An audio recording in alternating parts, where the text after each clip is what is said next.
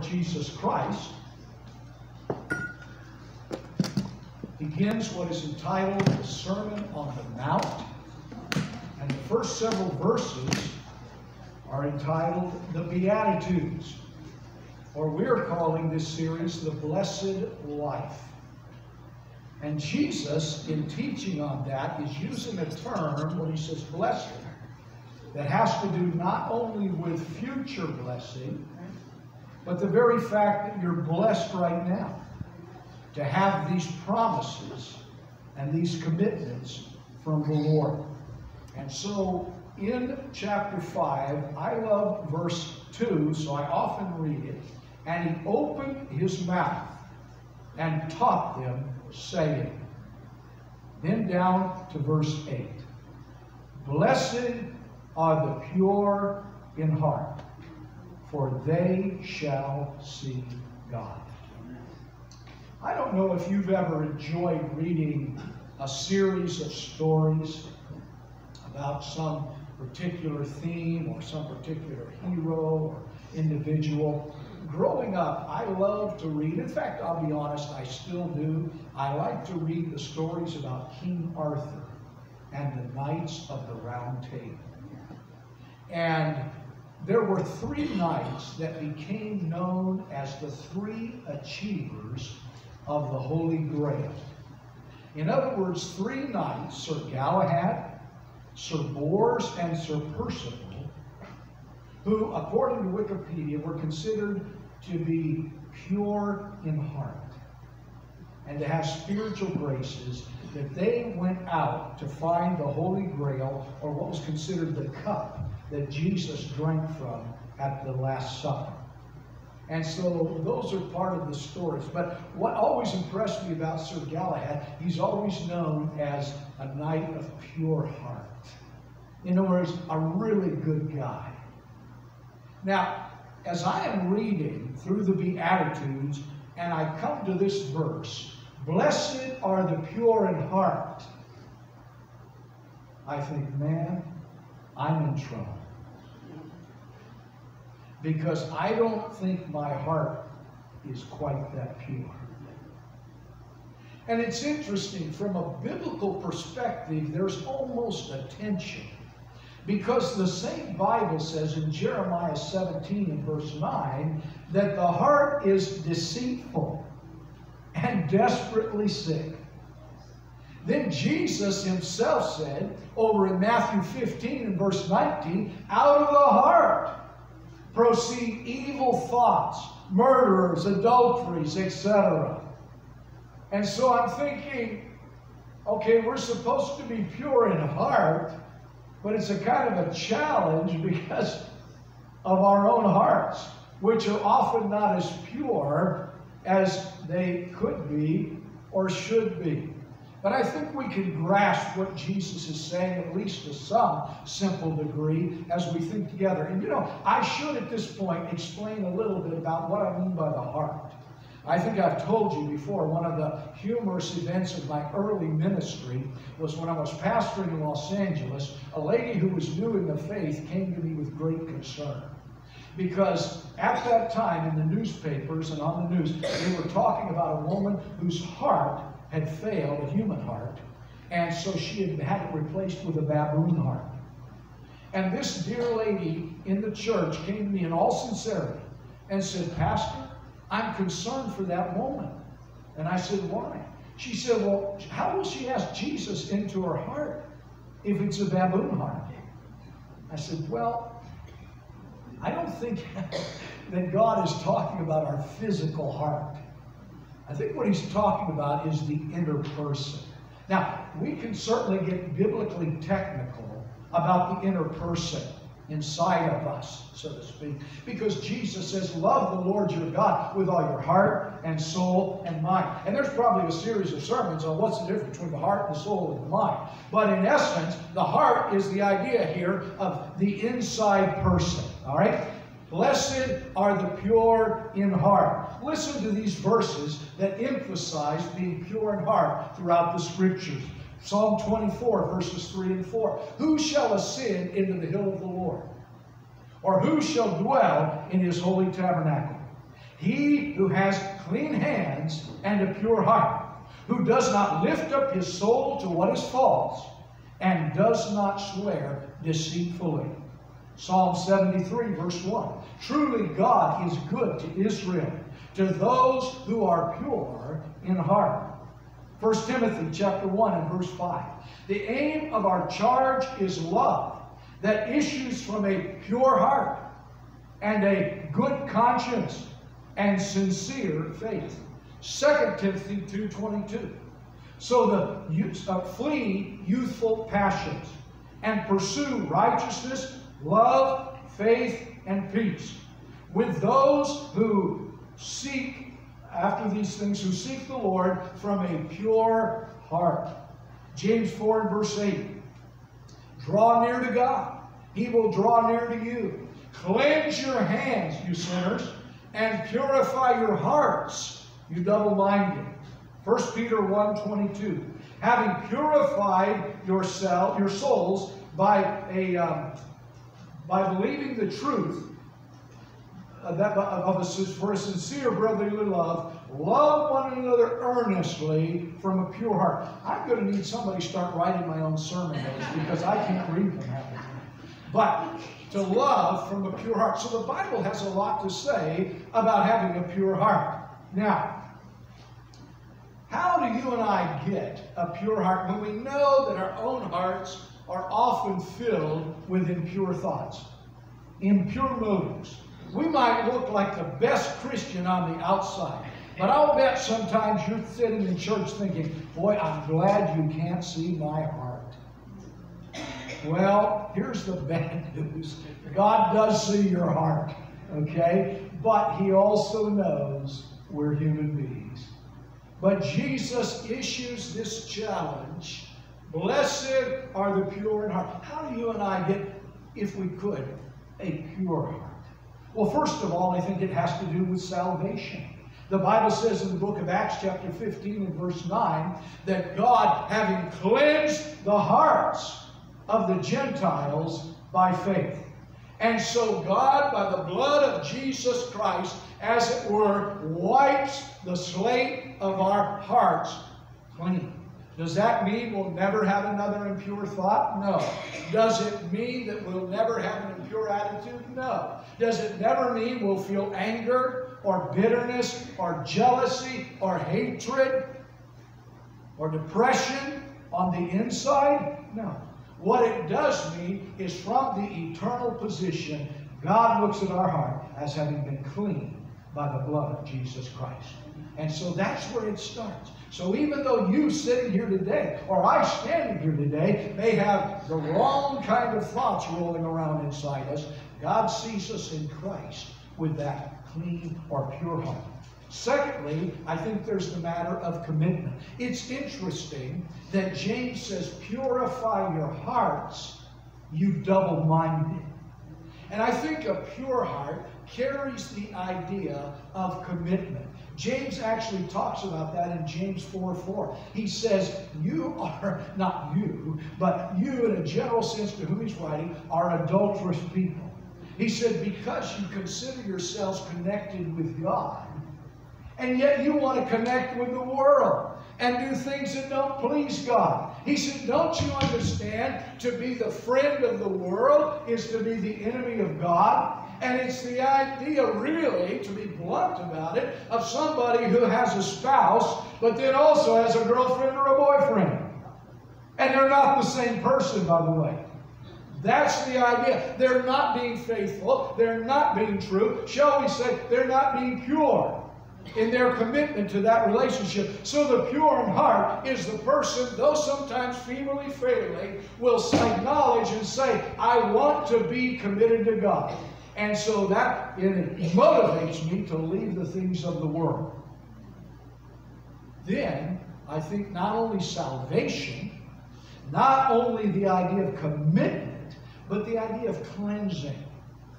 You know, the other day I was noticing my counter at home and where I take out bread and all that kind of thing, and it had gotten something on it. I don't know what it was, but it didn't look right.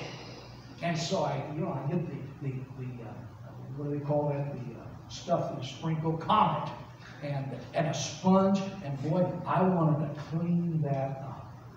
Now, we know on the one hand, the only way we have a clean or pure heart is from the Lord, because David prayed, create within me a clean heart, O God. But on the other hand, James challenges us, purify your hands and cleanse your hearts. Or cleanse your hands and purify your hearts. And so we have a responsibility as well. Now, the idea of cleaning our hands, that's the outward. And you can go to Galatians chapter 5, and it'll give you a whole list of the works of the flesh. Everything from murder to immorality to anger, fits of anger to jealousy, all things that outwardly express themselves through our flesh. And the Bible says we're to turn away from those, be clean of those. And if we're involved in it, we need to clean up our act.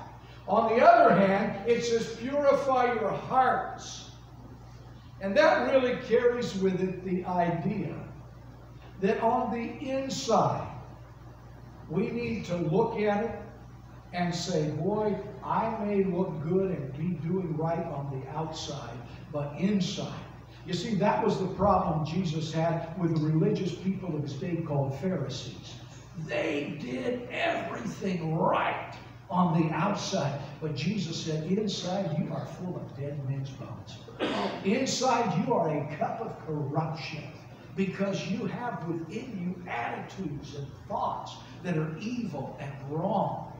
While you're looking good, you're really inside quite bad. And so the idea is that we approach the heart. And I'm just going to be honest with you, a verse that came to my mind was Philippians in chapter 4 and verse 8, where the Bible says, whatever things are lovely, whatever things are of good report, whatever things are pure, whatever things are trustworthy, etc., think on those things. And just as an example, there's a lot of people, even in churches, who have problems with pornography. And I'm just going to be honest with you, if you are struggling with pornography, that's not going to help you to have a clean heart. And so it may be a matter you need to repent, and then you need to repair by maybe going to a brother or sister and say, pray with me about this, because sometimes accountability is the best way to have victory.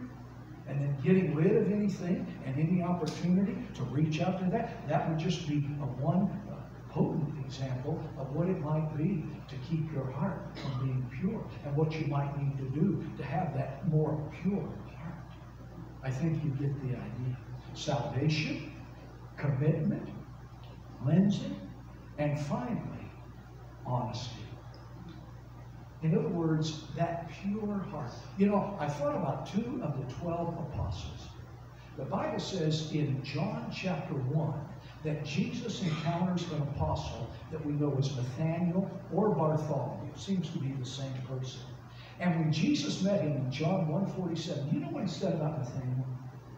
He said, an Israelite in whom there's no deceit. In other words, this guy didn't have any angles. What you saw is what you got. He was not deceitful from within. And I thought how that compares, sadly, with Judas Iscariot.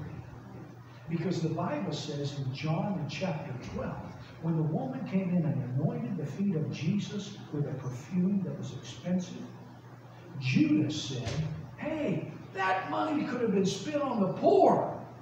And John reveals he didn't care about the poor. He was a thief. He wanted the money in the bag so he could steal from it.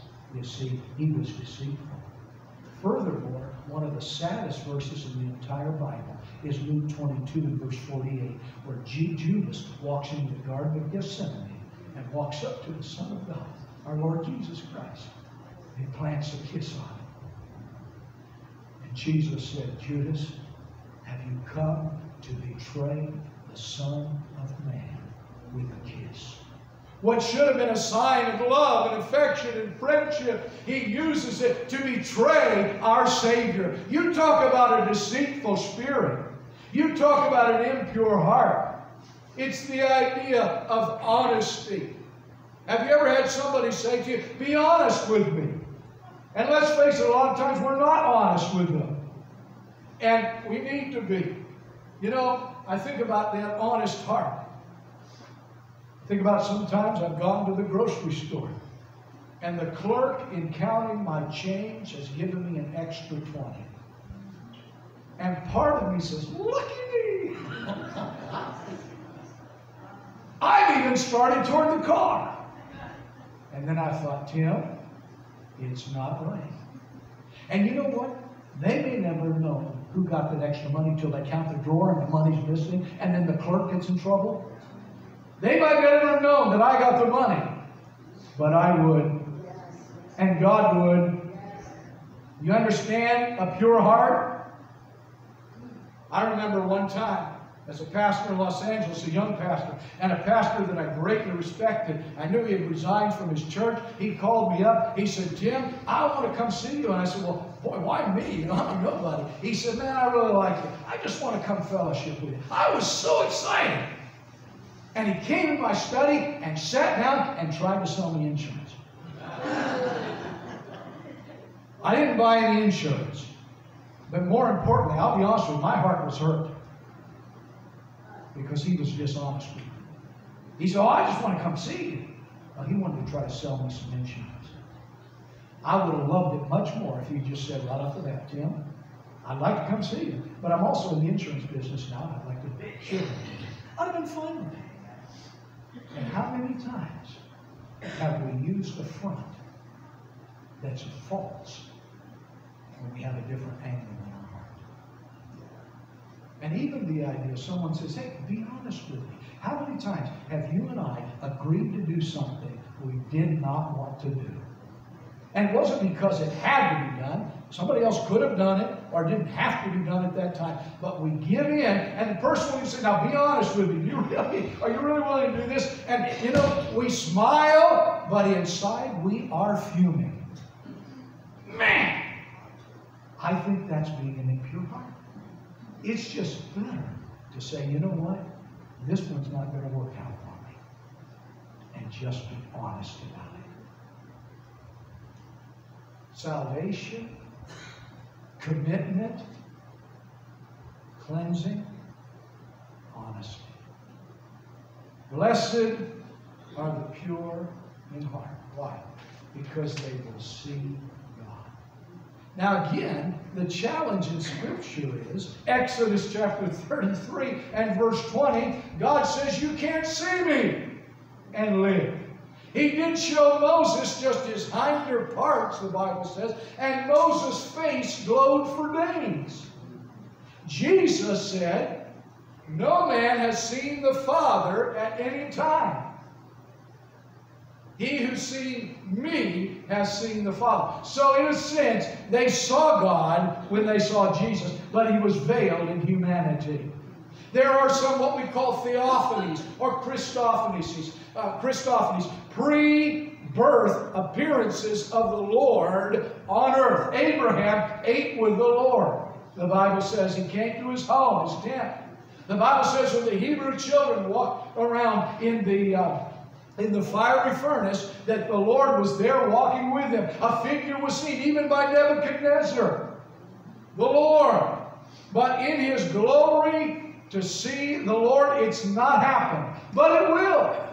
Revelation and chapter 21 and verse 3. The Bible says when we get to heaven, that God himself will be their God. He will dwell with them, and they will be his people. And so for the first time, brothers and sisters, when we get to glory, it's going to be a matter that we will see God. And the faith, as we sung about in that song, will be sight. I believed in God. I've preached about God. I've trusted God. I've prayed to God. I've sung about God. I've gathered other people who believe in God. But I'm coming into a day when I shall see God. That's what Jesus said is blessed. Blessed are the pure in heart, for they shall see God. You know, it's a funny thing. I drive Lyft during the week, LYFT, ride sharing, and people often ask me, have you ever met any famous people? Well, I've picked up a couple of stealers that nobody knew. That's about it. People have asked my daughter, who is entertaining out in Branson, Missouri, "Oh, have you met some famous people?" I don't know if she has or not. I remember probably the most famous person I ever personally met was, and if you're younger, you don't even know who this gentleman is, but Hubert Humphrey. He used to be the Vice President of the United States. He actually ran for president. When he was running for president, my buddy and I, a couple of teenagers, went down to the Denver, Colorado airport because he was coming in, and we got to shake his hand. Now, we were wearing our cowboy hats back then and our boots, and they were having the 6 o'clock news, so we're waving our hats on the news. We're with Hubert Humphrey. I saw Bill Clinton from a distance one time. That's who I did. You know, people spend hundreds and hundreds of dollars on tickets to these concerts because they want to see one of these bands in person. And usually you're up on the back row. You really need a telescope to see them. But wow, I saw them in person. Brothers and sisters, do you realize the joy, the thrill, the magnitude of this statement of the Savior? Blessed are the pure in heart, for they shall see God. That's the glory. That's the wonder.